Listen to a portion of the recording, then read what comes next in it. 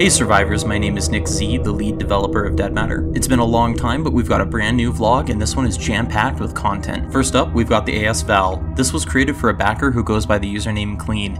He's also a Twitch streamer, and I've left a link to his channel in the description. Clean, thank you so much for your contribution. All of us at the studio appreciate it from the bottom of our hearts. We hope you enjoy playing the game once the time has come. The Lee Enfield has been added to the game, as well as the 303 British ammunition to go alongside it. It can be reloaded via stripper clips or on a round-by-round reload.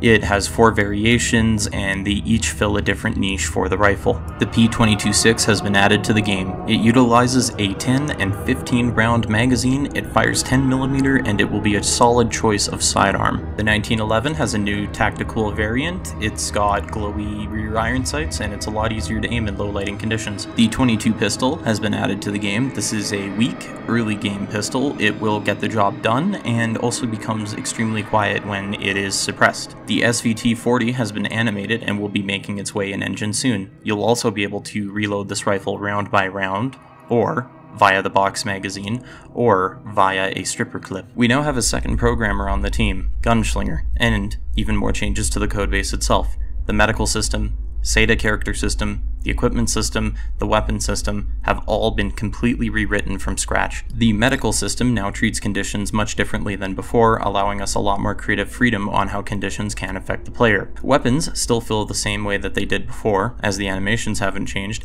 However, that's where the similarities end. The weapons have also been completely rewritten, and we've added some changes to the way that recoil and spread work. We've also added stability, which will pull the weapon left or right depending on how long you've been bursting for. We've also created some new flashlights and laser attachments for the weapons. You can toggle between the different settings depending on the attachment that you've got, and the weapon will remember the selection the next time that you pull it out. This uses our dynamic item data system and is what legendary weapons will use to track and save their kill count. You can also now change the reticle inside of some weapon sights. There will be some additional controls for zoom level in the near future. There are some new impact effects added by our new coder. They're a lot better than the system that we had before. There's been a lot of heavy lifting and optimization within the inventory system. We've also increased the density of our grid. This is so that we can make item sizes as accurate as possible, which also factors into the brand new pouch system. The inventory has also seen a lot of small UI improvements. We've added some new tooltips, new item icon renders, items being categorized by color, maximize the inventory grid space by reducing non-important widget sizes. We've also got a new info widget system for elements such as the item name, magazine capacity, condition, etc. Since the equipment system itself has been rewritten, we've also added a few features such as being able to take off a piece of equipment that has items stored inside of it. There are weight penalties and other restrictions tied into this. Equipment can now also be damaged. This will result in cells dying, which doesn't allow items to be placed into them. If a cell is damaged while an item is in it, it will lose its weight reduction bonus from the equipment that it is contained within. We will be implementing a mechanic that allows you to repair the dead cells. We've also added the tool belt system, which is used to store a specific set of important, useful items. The items that you place into your tool belt will carry over to your next life unless you're playing on a hardcore server. This is so that you always have some sort of progress and things to work towards that cannot be reset on death. There is a new hotbar system. You can now rebind weapons to different slots. Certain pouches now act as holsters that items can be drawn from, such as the waistband on any pair of pants as well as the holster on a police vest. We have removed 2 of the on-back slots that we previously had. This is due to the fact that you will always spawn with a pair of pants and have 4 holsters total.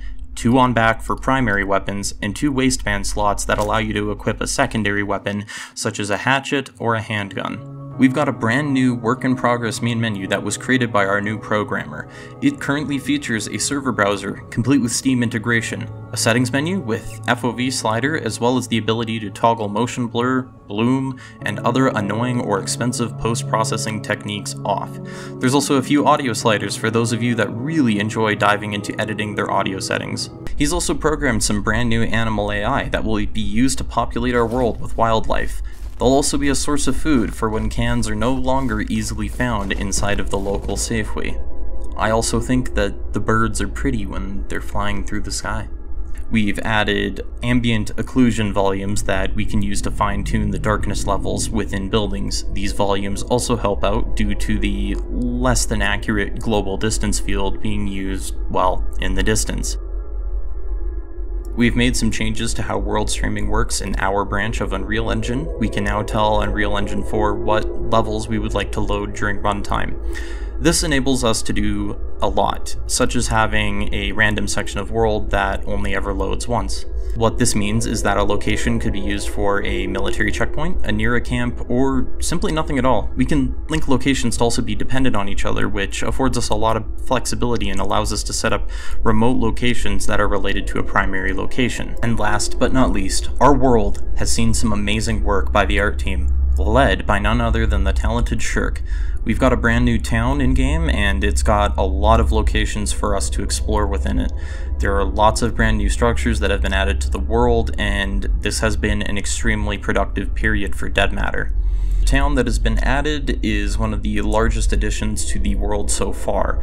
It really helps set the scale that a lot of the smaller towns in Dead Matter will be having. We've got a new motel variant. It's located right on the edge of Dead Man's Flats near the highway. This place will probably get checked out by players walking through the nearby area. You've been warned. There's also a new gas station variant which can be found within the town. Since our world is very large and people in Alberta really like gas, we decided to mix it up a bit. This is usually true for anything that we feel repeats too much. Gas stations and motels are the biggest examples of this so far in the game. There's this new wizard hut thing. It's currently located down the street from the apartments that have been added by the art team. These apartments will contain a lot of loot and will likely be targeted by players moving through the nearby highway. Plan accordingly. Dead Man's Flats has a bit of a sprawl and also contains a small residential area. It's currently using gray box assets, but it will be replaced by the sexy houses that we're currently showing off on screen right now. There are also a couple others that will get added by the time that we get to that point. There's also a new giant mountain resort that is near Dead Man's Flats. It's got plenty of small cabins for you to explore or for you to make into your next safe house. We've also added the best investment that the city of Calgary has ever made to the game. The exact placement of this beautiful prop is to be determined, and God help us all the day that it does. Nomad has been helping us get some in-game objects taken care of. He's done an amazing job on some of the medical items, as well as some of the items that we'll be using within the tool belt system.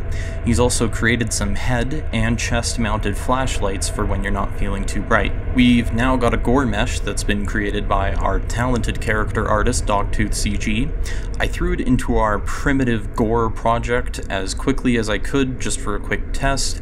I'm excited to see what we'll be able to achieve with this in-game with a lot better shading. We've also got some new additions to our development team.